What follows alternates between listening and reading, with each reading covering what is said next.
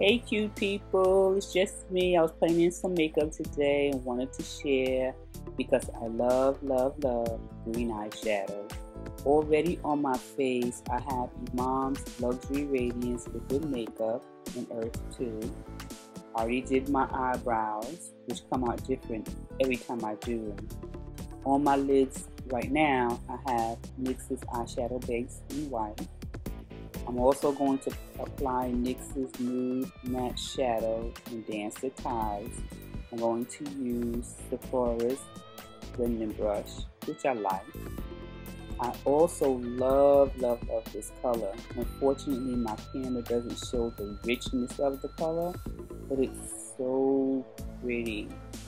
It's like a pretty brick color, and I use it pretty much every day. So I'm just going back and forth to get the color all over, just above my lid. Then I'm going to go into BH Cosmetics 28 color palette, and I'm going to use that frosty color to highlight under my eyebrow. It's a very pretty color. It's really my first time using it as a highlight color, and I like it. Then I'm just going to take a blending brush and blend it a little bit because I don't want that harsh line at all. You don't want that. I'm going back into the palette, and I'm using that charcoal gray color. As you can see, it does very well. It's not black, but you definitely can see it. So I want to put it on the outer V of my eye and move it a little bit towards the inner corner of my eye also. Can't see too much of how I'm using it in the corner of my eye, but I want to put it into the inner corner and also my outer. And I like this palette because you pretty much can use this one palette to do so much with. And again, I'm just blending the colors together. Make it look a little seamless. I'm bringing it up a little bit past my crease. Not much, but just a little. And remember, I told you I love green. I have been thinking about green eyeshadow or green eye look for the longest. And this green is exactly what I was looking for. It's so pretty.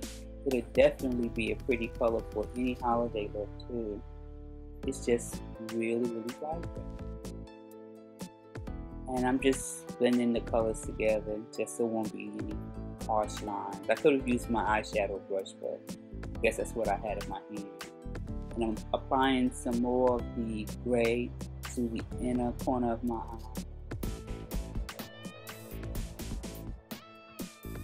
Just blending some more. Like I said, I just want a little bit of it to go above my crease, not much.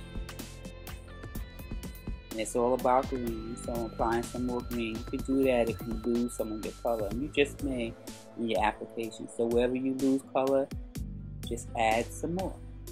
Now I'm using a Wet n Wild brow liner. This is in black. I wanted to do a cat eye, but I decided not to. I think I told you guys why. The mascara I'm using is Benefits They're Real. I really like this mascara, but I'm not going to show you much of what I do because I have no eyelashes. In order to get some, I have to really work hard at getting just a little bit. Now I'm using a pencil that I really like, and this is Avon's Big Color pencil, and the color is Night Glisten. And there you see me using L'Oreal Studio Secrets.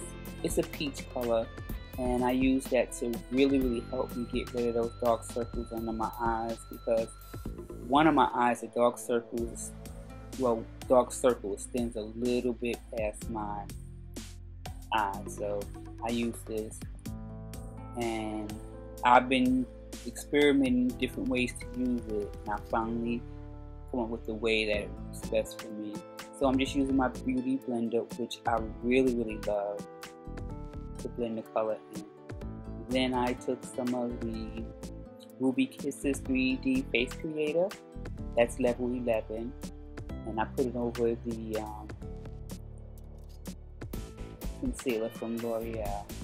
And then you see me using a beauty blender to blend out the harsh line.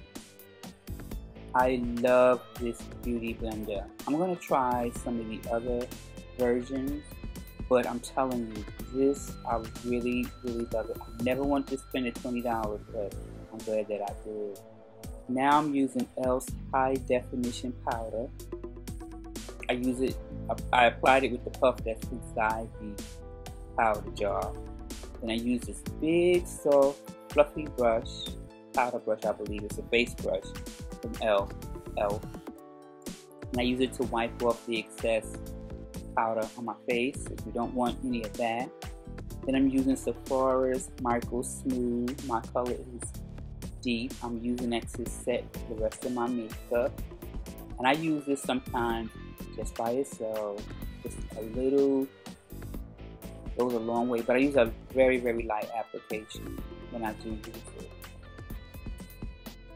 Here you see me just applying some more. Then you know that I put it on my forehead. And, you know, that was the contour and blush kit from Elf. I used that light brown color just to do a little bit of contouring. I'm not really strongly into contouring, but I'll do just a little depending on the look. This is Wet n Wild's bronzer, and it's called Princess. It's so pretty. I use bronzer pretty much all the time. I may not highlight, but I definitely use a bronzer. As you know, that's the Ebony bronze from the Queen collection. If I highlight my nose, this is what I use on my nose, because it just gives you such a nice, snatched, simple look if you're looking for it. The blush that I'm using now is from Black Radiance, and I don't use a lot. I just want to flush a color. The color is Warm Berry, and it is very, very pretty. A little goes a long way, trust me. Now I'm using Chestnut lip liner from Wet n Wild. The lipstick I'm applying is Butter from NYX, and it's a matte lipstick. I love matte lipsticks. Very rarely will you see me put a gloss over any lipstick. I love matte lips. And then I just went back over it again with some of the Chestnut liner. And as you can see, I'm setting my face with the Elf Misted Spray, which I like.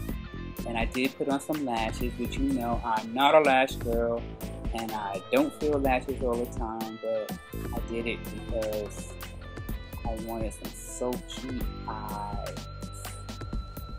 So this is my final look, and I hope that you liked it. I had fun doing it, and I'm looking forward to doing another one real soon, because playing in makeup is a lot of fun. So you guys share and spread love. I have to say I don't like the smell